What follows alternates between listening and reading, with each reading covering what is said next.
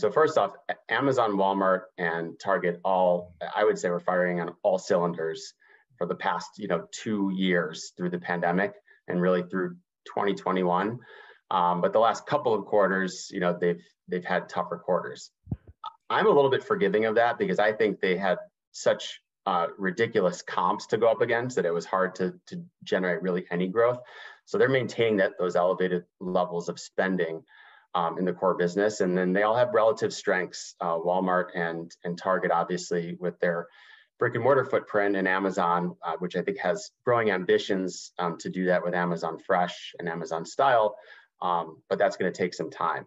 So where they're all at is they all are dealing with the constraints amid this era of uncertainty. And one of the ways that they will help navigate this period of time, particularly on the bottom line, is through the expansion of their high margin ad businesses. We've seen a lot of momentum, obviously, with Amazon. It's, according to our data, about 75% of the market. Walmart is number 2 at about 6 or 7%. I think what's happened is that Amazon has really, set the curve for everyone else, and they're all following Amazon's lead.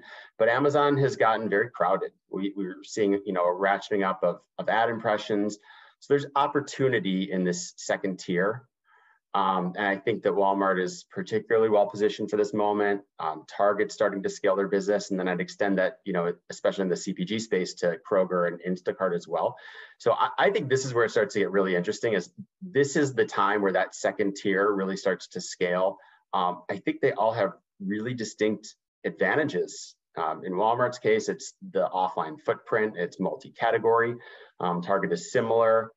Kroger, obviously, focus on grocery, huge offline footprint. They have a data advantage, I think, with 8451.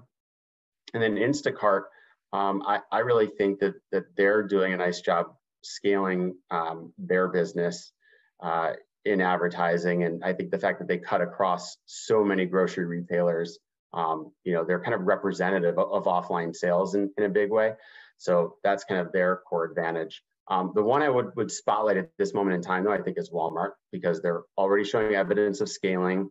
I think they still have some wrinkles to iron out on the business to continue to improve it, but I think they will. And with Seth Dallaire in charge of that business, I think his experience from Amazon and Instacart is just going to be really crucial to accelerate Walmart's path. And in fact, we just saw them move to a second price auction model, which I think is, from what I've heard from a lot of CPGs, pretty critical to win those dollars. So I think we're going to start to see that Walmart business really continue to scale over the next couple of quarters, with the caveat that all of the ad spend might be a bit compressed here as we get through the back half of the year.